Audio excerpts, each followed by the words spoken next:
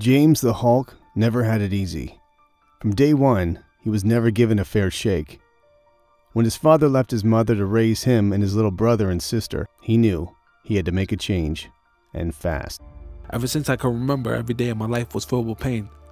From my childhood living in a very difficult situation in South Boston, all the way to the Ivy Leagues at Arizona State College. Nobody knew how to read and write in my family, so I was determined to change that. I didn't know what it meant to succeed at anything. Everything I did, I failed at. I was constantly struggling to find my way to something, to anything for the matter.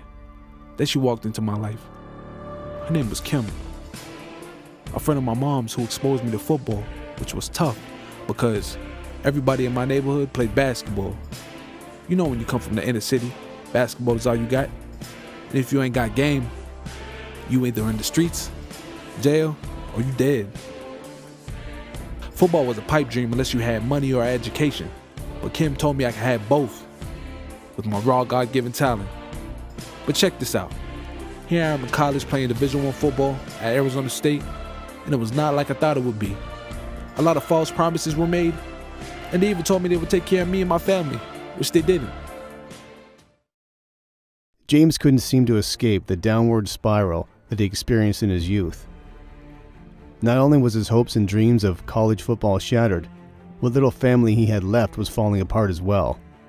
Then on April 7th, 2010, when things couldn't seem to get any worse, everything changed once again. I got to the point where I was lost and didn't know where to look to. Then I got the call. My brother was shot. I felt my family needed me and I couldn't stay where I was at.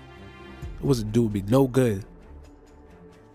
I took my last $200, packed my shit up, and went straight back to Boston. To tell you the truth, I didn't think anybody noticed. I knew one thing, my mom's and sis needed me. And all the scholarships and accomplishments didn't mean nothing, because my brother was gone, and nothing could bring him back. With no hope in sight, James found refuge in the last place he ever dreamed of. When looking for work, any work, he stumbled across an ad online where they were looking for very fit athletic types for a commercial. He thought, what do I got to lose? After the funeral, I had to get my life together if I was ever going to help my family and leave my past behind. And that's when I saw this ad online for acting, and that was it. As they say, the rest is history. I met some of the most amazing people and great support system. This was a new life that I've never really dreamed of. All I have to say is never give up, trust your gut. My mom's always said to me, have faith and hard work, you're gonna get there. You're gonna have your dream. Don't let anybody tell you you can't do it, because you can. And I did.